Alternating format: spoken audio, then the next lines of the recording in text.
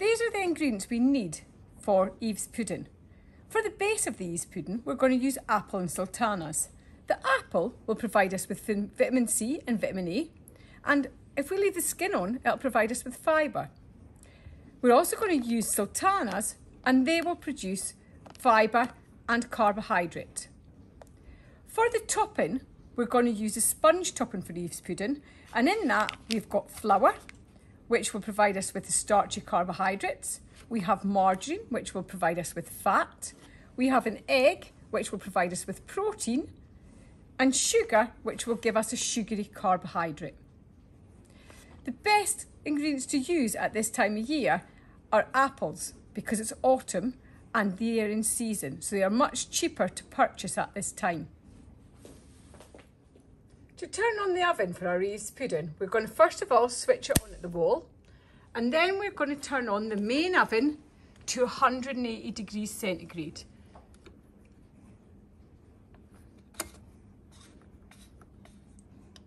It's important to preheat the oven to make sure it has an even temperature throughout.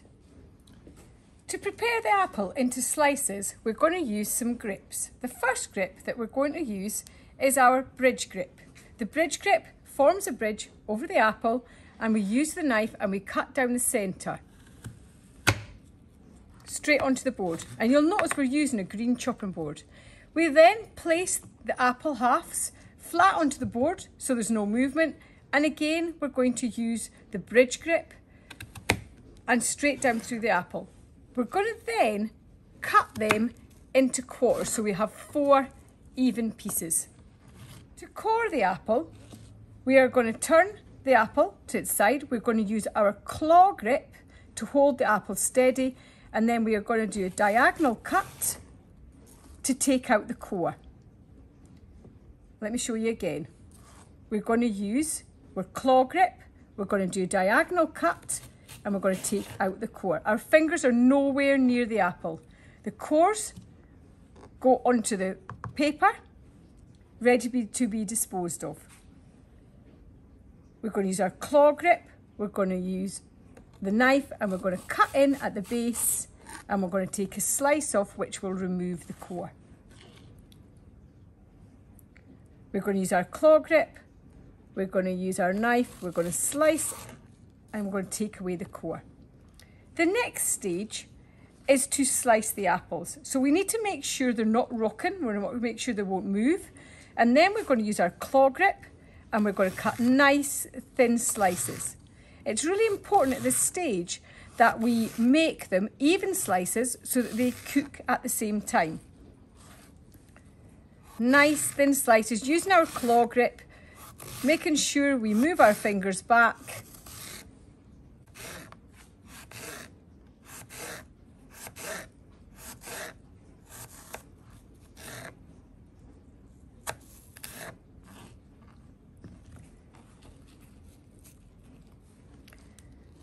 And again, we're going to use our claw grip to make nice thin slices.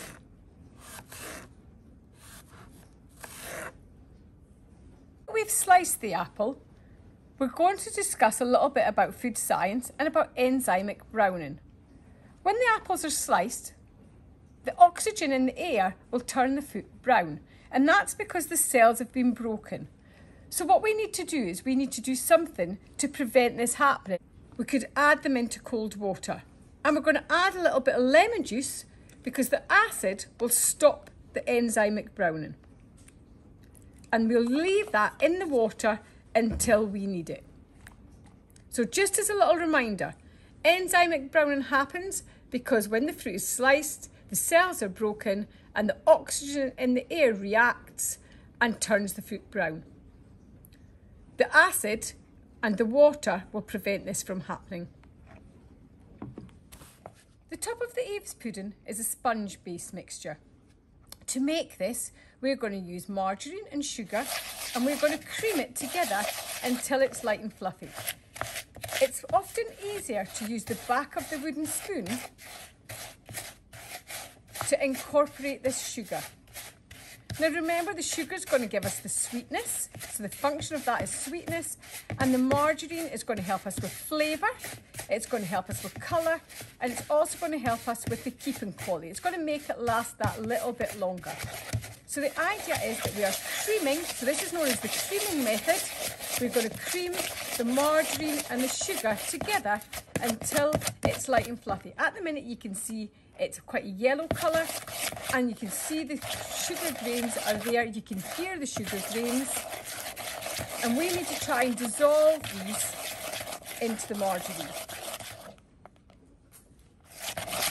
As you can see, after a few minutes of mixing, you can see that the mixture has changed in colour and consistency. It's a much softer consistency now, and it's a lighter colour. This indicates that it has incorporated the air into the mixture. The next stage is to add in the egg. To prepare an egg correctly, hold the egg in the palm of your hand. You can check the date mark on it to make sure it's in date. You've also got a little line mark there that shows you that we've got the line quality, that it's a certain standard. We're going to check the egg to see that there's no cracks in it, and then we're going to hold it in the palm of our hand. We're going to use a round bladed knife, and we're going to give it one hard, sharp crack. Then don't push your thumbs into it, just pull it apart over a bowl. Just pull it gently apart, and your egg will plop straight into the bowl. Next, we just need to give that a little whisk.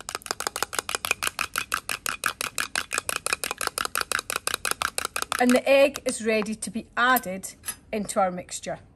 The next part of the creaming method is to add in the egg. And remember, this will help raise our sponge. We're going to add a tiny little bit in, and we're going to mix the egg in. Once that's mixed in, we're going to add a little bit more. If you add too much, the mixture will curdle. It'll go slimy, it'll separate, and it'll be hard to get back together. So small, gradually, little bits of egg at a time to incorporate into our mixture.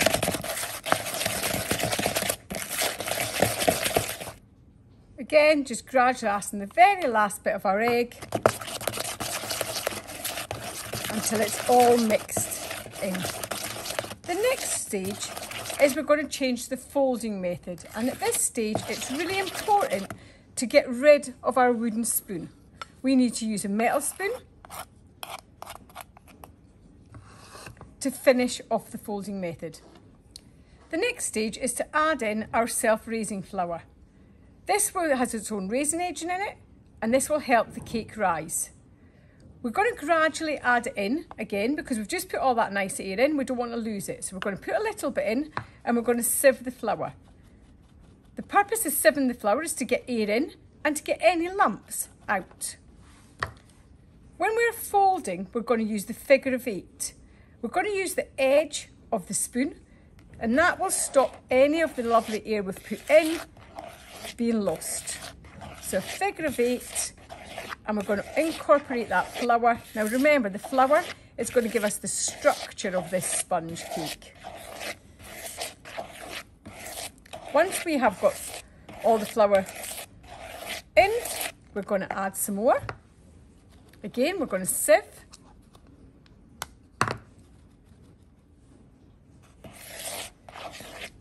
And then we are using the edge of the metal spoon as a cutting action and a nice figure of 8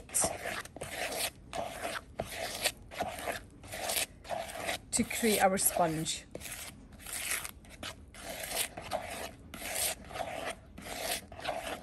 Quick recap. The margarine is used for colour, for flavour, and for it to improve the keeping qualities. The flour, self-raising flour, has its own raising agent, and that will help the cake to rise. The egg will help bind the ingredients, and that will also help with our raising agent. Now we're ready to assemble the product. To assemble the Eve's pudding, we're going to firstly start with arranging the apples on the base of the dish. As you can see, they haven't turned brown. It's been quite a few minutes since we cut them, but because we added them into water and added a little bit of lemon juice, this prevented the enzymic browning taking place.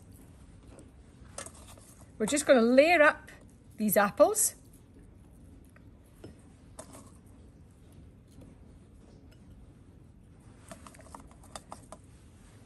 And they will stew once they're into the oven.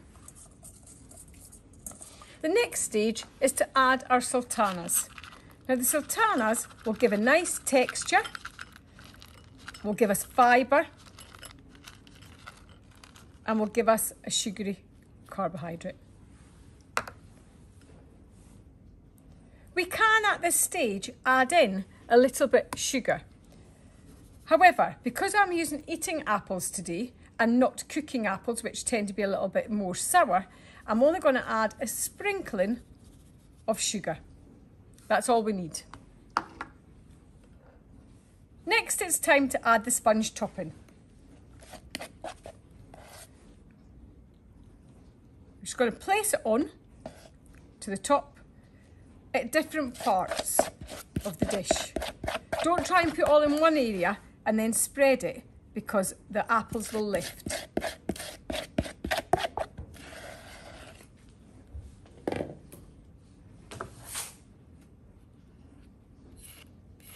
Then gently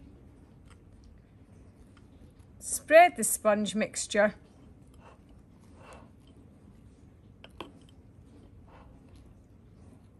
around until all the apples and sultanas are covered.